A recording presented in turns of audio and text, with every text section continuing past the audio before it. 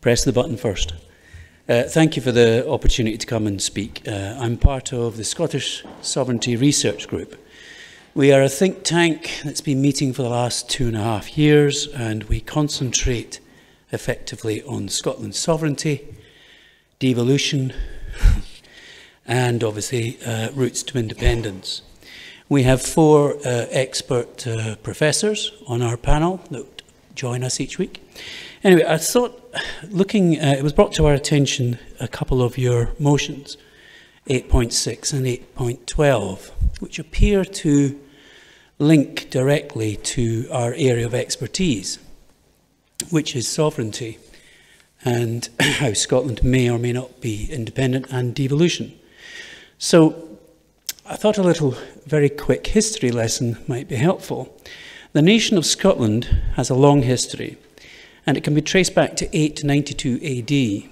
The sovereignty of the Scottish people was first established in the Declaration of Arbroath in 1320 AD, and again in the Claim of Right 1689, which many of you will have heard of recently. The Claim of Right 1689 to self-determination has been reaffirmed many times, including on the 4th of July 2018 in the House of Commons, where it officially endorses the principles of the Claim of Right. More recently, not far from here, King Charles III had to swear to uphold the very same Claim of Right, and so that is proving that this is a valid and it still remains in force. It was brought to my attention, these particular motions that have an impact on the Scotland Act 1998, which of course, as you will all be aware, is part of the devolution settlement between Westminster and Edinburgh. So, apart from the question on whether the Council should be involved in political campaigns, and of that I'm not particularly sure, that will be up to yourselves, whether it's part of your standing orders.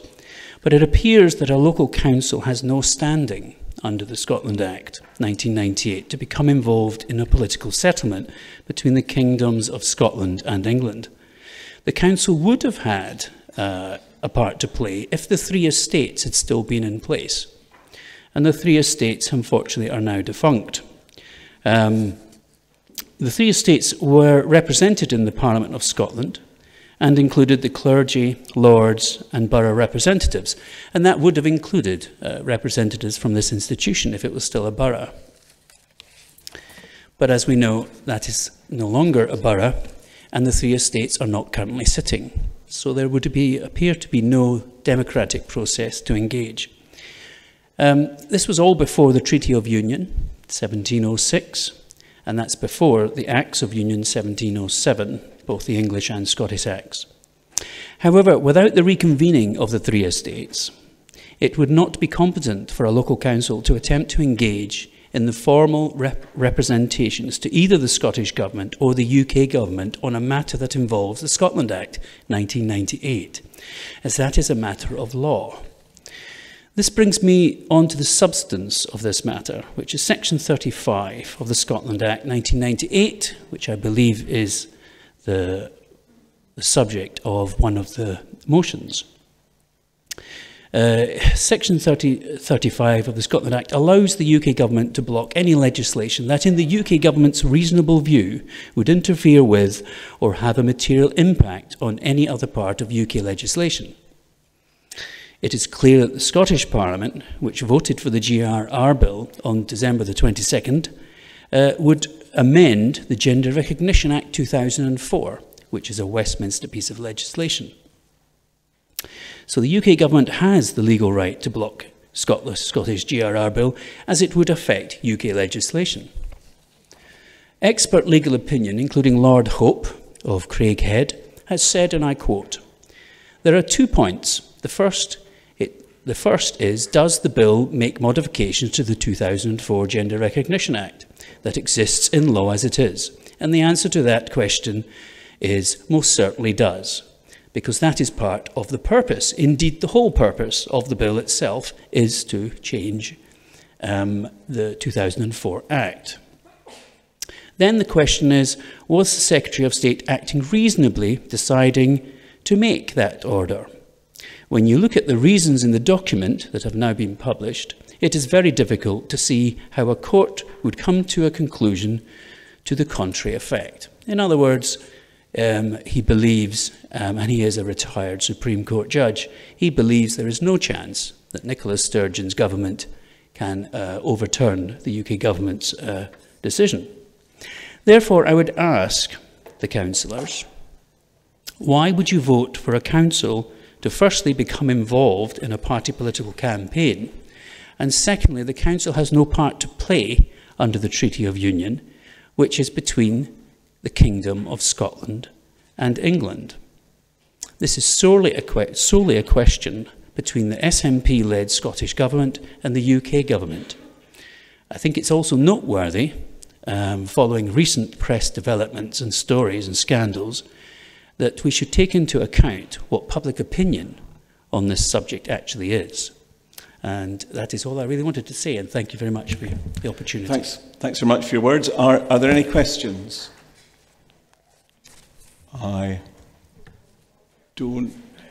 Oh, sorry. Yes, go ahead. Yes, thank you, convener, and thank you for the clarification in your presentation. Could you just clarify, perhaps again, this point about the impact on the Equalities Act 2010? Could you just say a bit about that? Thank you. The Equality Act 2010 also comes into play because, again, it's a UK piece of legislation. If by bringing into, if the GRR Bill had in fact become law, then anything that would impact on sex-based rights, which is in particular women's rights to single-sex spaces, which were supported under the Equality Act, they are therefore in conflict with the GRR Bill, because there is no... it has to be said, I was there during the discussions and the vote, and some of the amendments the day before would have put some reassurance in place and may well have helped the bill pass. But most of those amendments were rejected. So the result is, the way it currently stands, it is not compatible. It would change the 2004 Act. The 2004 Act, if you read it, was set a very high bar for anyone to obtain a GRC, a Gender Recognition Certificate. It meant you had to have medical supervision, you had to wait 2 years, you might have already have to have proof that you've had surgery. This is not the case under the GRR Bill. The GRR Bill brings something brand new, which is self-identification. That is not referred to in the 2004 Act.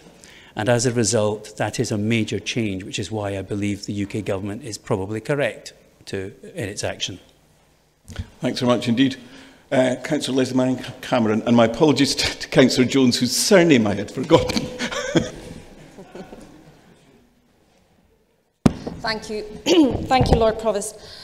Just listening to your deputation, the message I'm taking is that we really have no purview in this as a council. So my question is, what impact do you think that the decisions that are made by the UK government at Westminster and the SNP Green-led government at Holyrood have on the constituents we serve and the services we provide to them? Because the impact of the legislation made in both of those places has a direct impact, and I would put it to you that we do. It's important and it's relevant for us to take an interest. I see your point. They certainly do have an impact when it comes to funding, because funding obviously comes from Westminster in a block grant to the UK, to the Scottish Parliament, and then the Scottish Parliament then funds part of the local councils. However, the legal route going back is they're not a named party in the action, so there is no, if you like, return route from councils to get involved in Westminster legislation. For you to do that, it would be restricted to elected politicians, which there's 59 Scottish politicians. So the route should be for political parties to use their own representatives, which I don't know which party you're from, but you may well have an MP or more than one. So it's a matter for them. But it's not a matter for the council itself, which is a public body, and I understand not allowed to be involved in political campaigns. And I would say this is a political campaign, because it's not law.